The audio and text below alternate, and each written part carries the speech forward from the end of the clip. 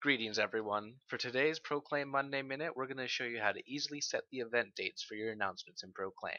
To add an announcement, click on Add Item, find the announcement, and bring it in.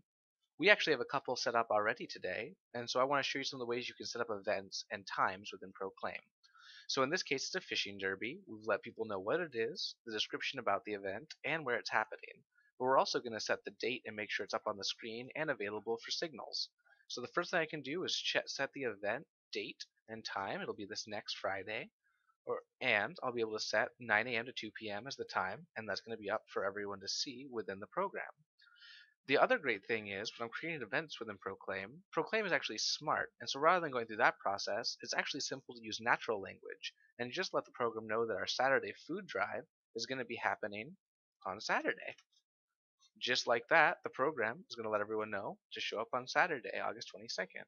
Or if I want to go ahead and let people know that we're going to be doing weekly Bible studies, I can say that on Thursday,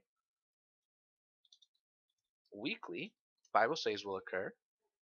And now everyone knows that Thursdays show up to Bible study. So simple ways that you can easily use language within the program to set the dates and save time while you're building out your events and announcements. Hope that's helpful, everyone. Have a great day and God bless.